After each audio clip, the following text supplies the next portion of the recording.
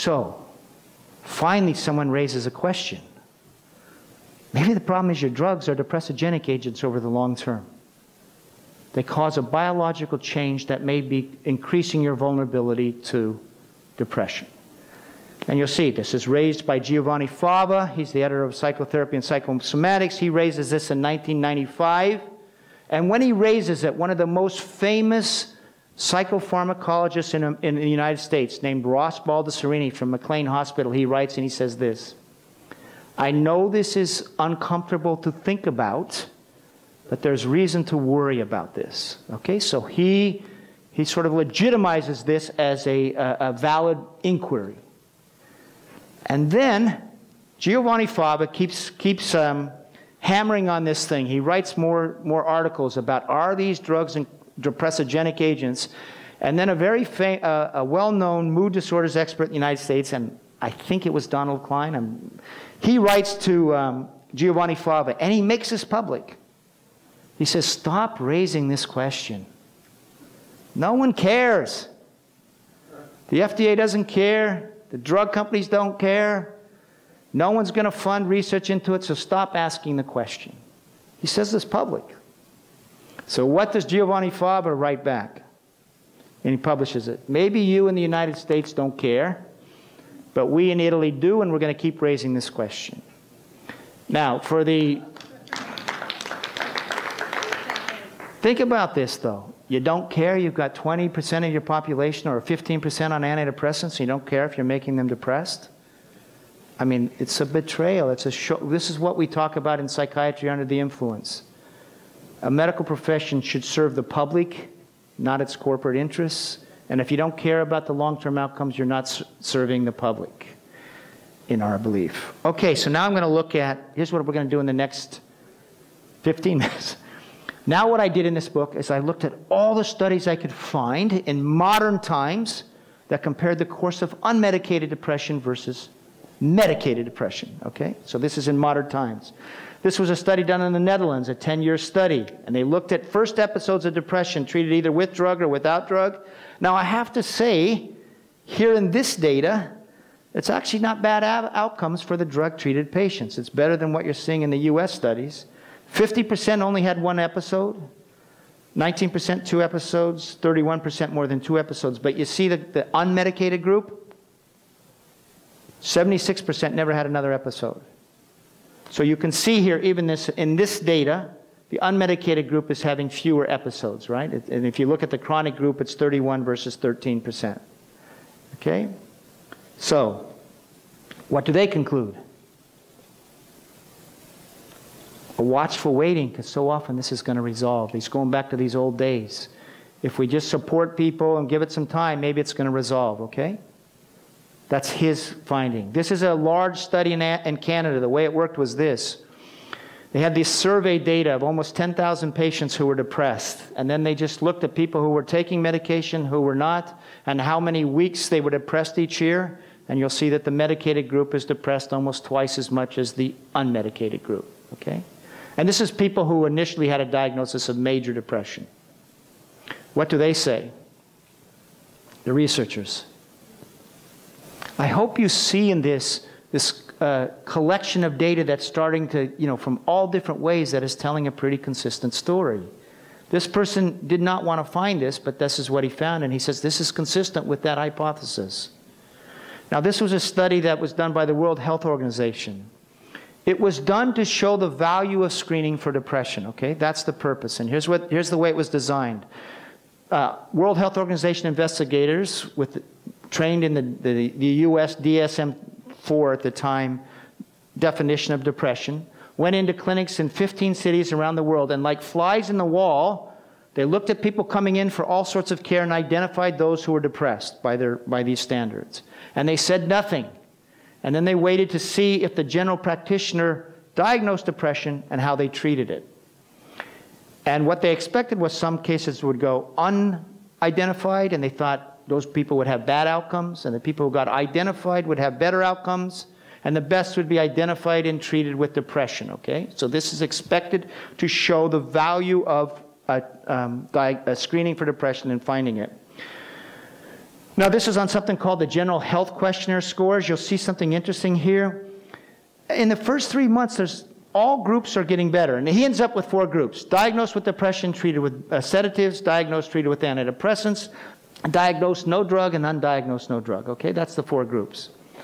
And what you see, there's improvement in all 4 groups, right, in the first 3 months. And you see the diagnosed antidepressants, that's the red group. All right, you see that red line?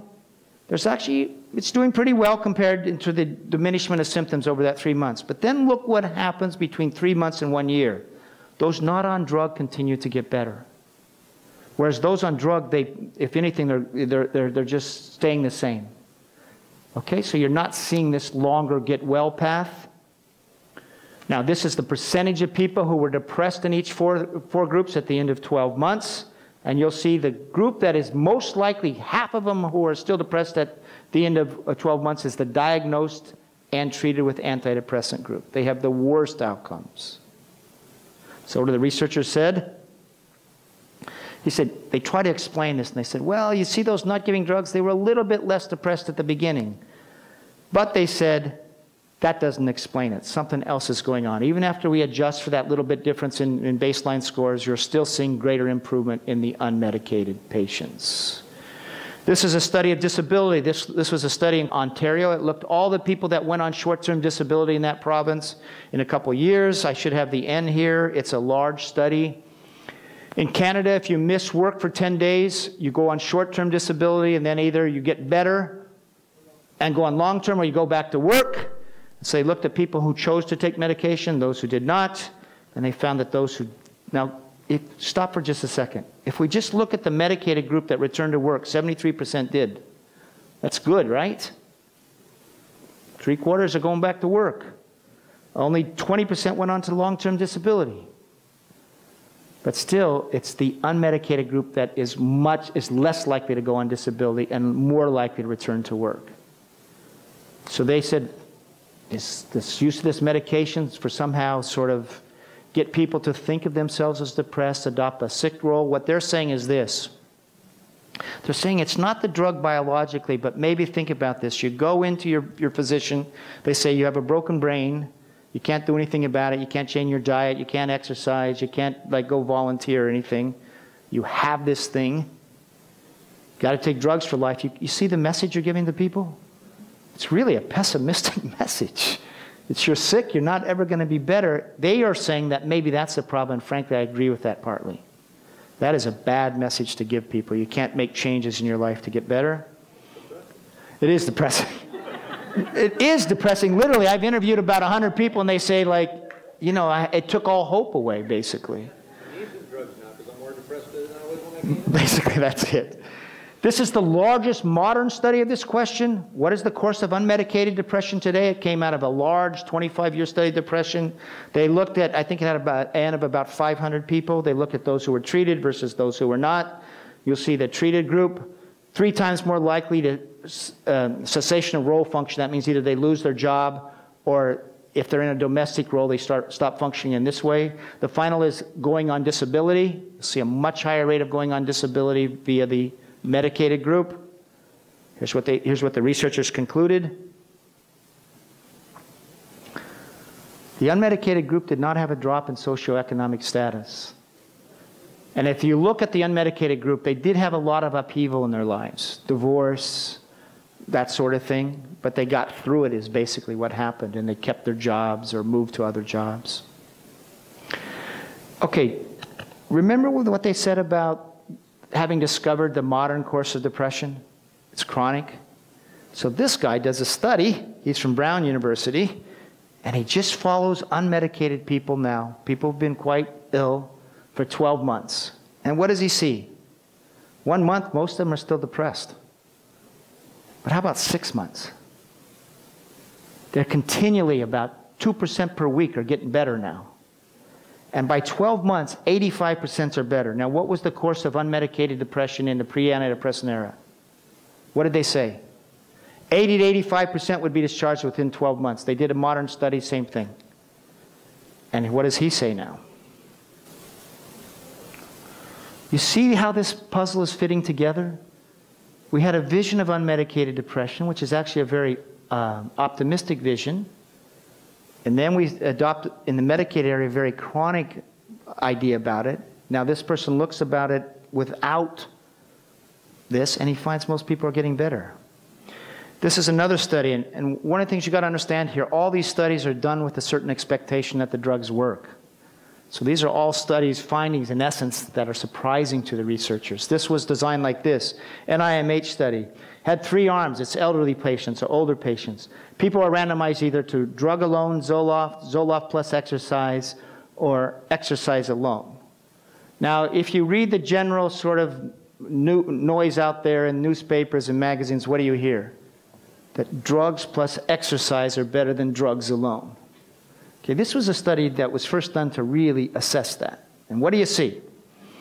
You see actually a lot of response in this way after 4 months in the Zoloft alone. 69% are in remission. That's extremely high.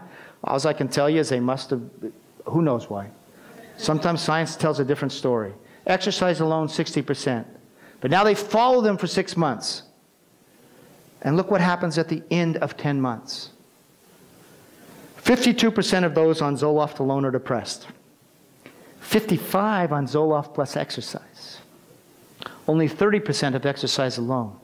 So the drug is actually, it's like an anchor on the stay well rate for the depressed patients. You see that? So drug plus exercise, 55% of that group is depressed at the end of 10 months. If you don't have exposure to the drug, or you're on drug alone, exercise alone, only 30% are on depressed at the end of 10 months. Okay, you see that? In this way, this drug is seen as an anchor. So, last little bit of this. You can see that this is starting to add up, right, the evidence? So now you actually do have some researchers beginning to hypothesize that why these drugs may be depressogenic over the long term. This is coming by Rifel Malik. He did a paper in 2011. Now, who's Rifel Malik? He used to work for Eli Lilly. So this is a guy who's very much in the mainstream when they were putting out Prozac. And now he's a psychiatrist at the University of Illinois, I think it is. So what does he say? The problem is these drugs induce brain changes that are the opposite of what the medication originally produced. Rather than raise serotonergic levels, these drugs over the long term impair these pathways in the brain. That's that compensatory adaptation, okay? And then they do note this, at least in studies with rats, if you really deplete serotonin with an SSRI, because those presynaptic neurons now put out serotonin less than normal, you'll get reduced serotonin now in the rats in 9 areas of the brain. It shows you it's showing it into a deficient state. Leads to an reduced density of receptors. And they do note that, so you give a rat SSRIs, it causes these changes, and you'll see like some behaviors that, at least in the rat model, are associated with sort of a dysphoric mood. They mount other rats less, that sort of thing. They show less curiosity. So, just read this. We're almost done here. So you see how they're putting the whole picture together? You go on an SSRI, drives you into a subserotonergic state. Now when you try to come off, that can be difficult because your brain is adapted to the presence, but even if you stay on, you may have this chronic illness. And look at the last statement. I'll try to get to that in just the end. Such processes may not be reversible, meaning even if you come off, maybe your receptor densities won't renormalize. Which means that going on the medications for a longer period of time is a pretty profound thing to do. And it means if you're doing it to your kids, maybe you should really be worried about this if you don't renormalize. We can talk about that in just a second. Anyway, quick few studies now. People are now investigating this in different ways. Do these drugs, do we have other evidence in humans that they increase the chronicity? This was a study where they looked at all the people who had remitted in studies either on placebo or on drug, okay? And now people are, this is only those who got better in the first study. And now what's going to happen with those who remitted on the SSRI, they are going to come off the drug, okay? And they found that among remitters, there's a relapse rate twice as high among the drug sort of responders, okay, or remitters. So what do they say? The fact that these antidepressants are perturbing these monoamine levels, then the brain compensates it. That increases the risk of relapse when the drug is continued. Antidepressant use appears to increase biological susceptibility to depression. This is another 2-year study. They looked at remitted patients. So some of these patients remitted on drug, some remitted off drug, and then they just looked at drug use in the next 2 years. You'll see that 60% of those who stayed with the antidepressants or used them relapsed. 64% of those who used it some, but only 26 who did not use medications. They did not relapse in that 2 years. What do they say? May be involved in increasing vulnerability to relapse. So you see people are increasingly worried that the drugs cause a change that makes you more vulnerable to depression. Here's the summing up of the evidence. Look at this. Clinicians recognize this when the drugs come in. They worry, is it causing a chronification of the disease? We see now that in medicated depression, it runs a much more chronic course. That STAR-D study, that study in the 1980s, we see it's recognized. In studies with modern studies, medicated, unmedicated patients, you see better outcomes for the unmedicated groups over the long term, 2, 5 years, et cetera. And now investigators have even proposed a biological explanation for why this is so, because the drugs cause the opposite effect of what is originally intended. Now, did you read about this paper in your newspaper? This is Rifel Malik. This is a mood disorders person who used to work for Eli Lilly. Or he might have just been a consultant. I don't know if he was on staff. Just read it. Don't you think the American public deserves to hear about this worry? By the way, I don't think tardive dysphoria is the same as depression, actually. You know, if you've known people on the antidepressants for a long time, many of them will say they just can't get excited about things anymore. They seem sort of numb. They can't get emotionally engaged. That's tardive dysphoria. He uses it tardive meaning later onset, and dysphoria I think is actually quite different than depression. So depression, it hurts, right? You've been depressed? It hurts. It hurts like hell. It's painful. What they're really talking about here is an absence of feeling, which in fact when we talk about the chronification of the disorder, it's not, I think actually what is happening is because of this serotonergic system, which is such a common pathway in the brain and throughout the body, it makes you less responsive to the world. It's actually a little, and it gets seen as chronic depression, but as much as anything, it's a chronic dysphoria, which I think is different than depression. So just real quickly, and then maybe I'll talk about, we got about 10 minutes, about why they're worried that the drugs don't renormalize. Just remember this, every drug has risk benefits, right? We've been talking about the benefit side of the equation, the capacity of these drugs to reduce depression. That's the benefit side. And now we're worried that it increases the chronicity. If you want to see then weigh the merits of the drugs, now you have to also look at all the negatives of that drug, the side effects. And you'll see there can be emotional blunting, you'll see some cognitive impairment. There are some people think that it increases the risk of early Alzheimer's, dementia, obviously gastrointestinal effects, sexual functioning, suppresses REM sleep, you'll see some movement disorders, and it's pretty well known now that if you're on an antidepressant while you're pregnant, it increases the risk of autism, preterm deliveries, and there's some worry that because serotonin signals in the brain, helps the cells in the brain line up, it disrupts that normal sort of formation of cellular levels in the brain. And that's why they may hit, kids born to parents may hit developmental landmarks late. This is just seeing as we've been using antidepressants more, you'll see that the burden of depression has gone dramatically up in our society, and it's going up in society after society that has embraced the use of antidepressants. So what this shows us at the very least is that the widespread use of antidepressants is not a very good solution to the depression that erupts in a society. This is an alternatives conference. I'm not going to go into it, but obviously there's all sorts of things you can do if you get depressed. Diet, exercise, become socially engaged. So much of depression clearly is almost a sign that something's going wrong in your life. So maybe you need to make some changes. Last thing here, so that's, and like I said, we'll look at antipsychotics and stimulants tomorrow. Why are we worried that the receptor densities may not renormalize? There's two reasons for this, or there's different ways, I should say, that this worry is arising.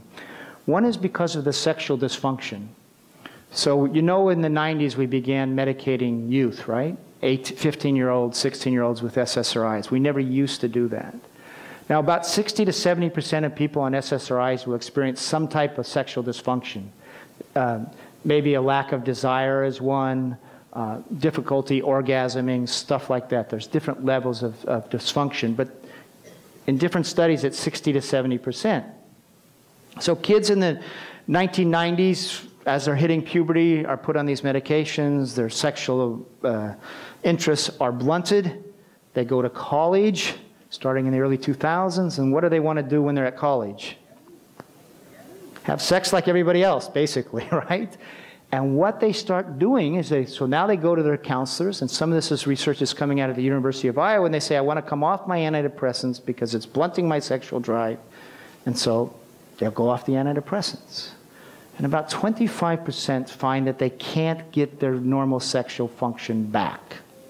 And there's even a word for this, it's called a term, PSSD, post-SSRI sexual dysfunction. Now, I did a magazine article. Well, I got commissioned to do a magazine article on PSSD.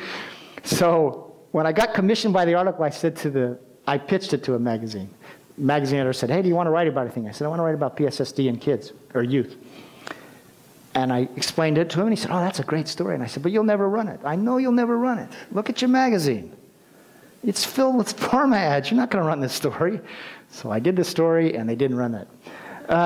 Anyway, I talked to many, many people who are now in this boat, and they say it's not just sexual dysfunction. They'll say things like this. I see a rainbow, I can't get excited. I see a pretty girl, I can't get excited. I hear music, I can't get excited. So it's that the sexual dysfunction is more of a marker for sort of a general malaise. Now that's one bit of evidence. The second bit of evidence on this is coming from rat studies. So once this worry arises, they begin giving rats at a dose appropriate for a rat weight.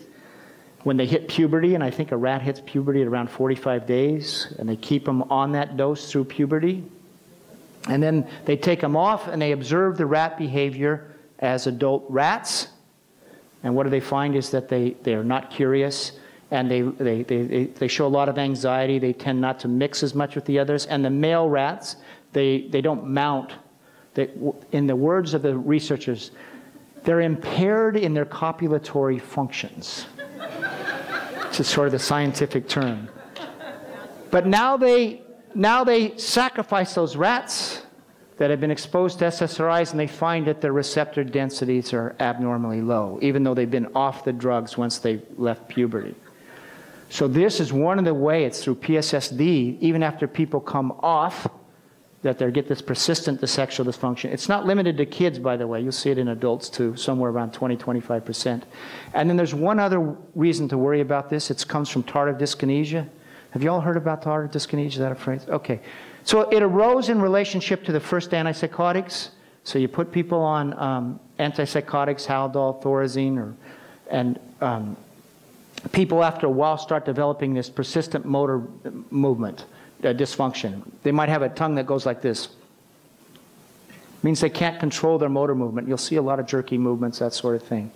It's also a sign, by the way, of tardive dyskinesia is associated with cognitive decline. It's like a canary in the mine type thing for broader a global dysfunction.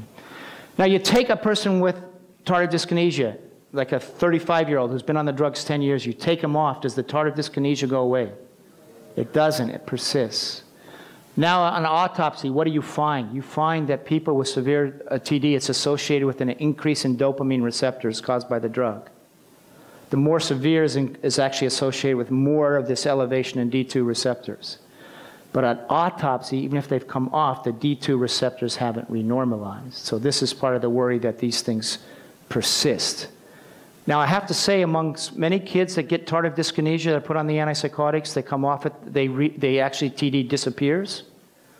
So there's some sign, I think, that sometimes, we don't really know, these receptor densities do renormalize. It's sort of a question out there. Maybe it happens sometimes, not other times. I don't know. Maybe it's a function of age. But do you see in this worry why this is such a big thing? We have 20% of our society on these drugs. This is happening, and we don't know what's happening long term. Yeah? Do they test hormone levels like estrogen and those kinds of things? Do they see any rise in estrogen? Well, the antipsychotics I know really change hormonal levels, dramatically so. That's like the atypical antipsychotics, Zyprexa, Risperdal, etc. So they do test that, and that's a problem with the antipsychotics. I don't know with the SSRIs. Maybe there's a panel tonight, and maybe Dr. Cousins knows this, or maybe Irving Kirsch. I don't know the effect of SSRIs on hormonal levels. I know doctors dealing, the few doctors dealing with PSSD, they're trying all sorts of things to try to like sort of push youth out of this, or 25-year-olds out of this sort of numbed out state, trying different strategies. I got 35 seconds here. So. Other questions? What about the water supply? Oh, I don't, okay, she's asking what about SSRIs in the water supply? They do show up in the water supply now. I don't really know this, and I want to be really cautious and not say anything I really haven't read myself and dug into. I think there is some sign it maybe affects the fish a little bit, the levels, but I don't know. I don't really know. So I'm going to have to punt on that one because I don't know. But you do get measurable levels of antidepressants in certain water streams. Yeah. Do you know anything about supplements like 5-HTP is a precursor to serotonin, or how that? So did you hear this answer? Do I know anything about supplements like 5-HTP as a treatment for depression, you're asking? Yeah. So the way I looked at this is, you remember when I started, I said like I had completely conventional beliefs? So really I have spent my whole time putting that conventional story, looking what science has to say about that conventional story. And what I'm quite sure is that conventional story that we're told that fuels our belief in psychiatric medication and our use of them, the chemical imbalance story, long-term outcomes, science is telling a different story about that mainstream care than what psychiatry is telling us. In some ways I have deliberately avoided thinking about going down alternatives, one, because this takes a lot of time, but here's why too. The minute you start saying that maybe a supplement is helpful, or whatever it might be, people say, see, he has an ideological bias. He's in favor of these supplements, the alternatives. No one can say that about me because I haven't investigated it. It really is this. All I've done is said, are you, the powers that be, telling us a true story about what you know about mental disorders, and are you being fully disclosing your worries about long-term course, the results from long-term courses, and what you see over and over again in those communications to the public is a story that is communicated that protects a market and a belief system, and unfortunately, even though science is undercutting it. But the answer to you is, in some ways, I protected myself from that criticism by saying I have no horse to ride. I have no alternatives horse to ride at all. Do you see a similar negative strategy in marketing in the suppression of the endocannabinoid system by mainstream media, science, big business, pharma? I don't know that story. Yeah, it sounds like a good story. I honestly don't know that particular story. I mean, I will be honest with you, I've spent a lot of time investigating this story. It really first happened when I was writing a book, Mad in America. That book was published in 2002. That upset some people. And my agent actually told me, said, because by this time I had left daily journalism, I was trying to make a living as a book writer, and my agent said, Bob, stay away from psychiatry. It's a mess. You'll get attacked. You'll lose your credibility. So actually I wrote another couple books outside of psychiatry for that reason. It's just too sort of perilous for a journalist to go down this path. But then people kept asking me, well, what about what's happening to the kids? What is happening to the anatomy? First book was just about severe mental illness. And so that's why I wrote anatomy. And then I ended up getting recruited into this lab to study institutional corruption, which is where the last book came from. So in some ways, it feels odd to be here. By that, I mean, I know so little about this sort of alternative universe and these other questions. I just don't know of it. Sort of a dunce in front of you. It seems like everything you presented here, there's a total absence of any kind of nutritive investigation of, you know, what's missing, what's abundant, what's overabundant, and even in the fact that they said, oh, they recover without the drugs and with the drugs, they don't say anything about, you know, therapy. Right.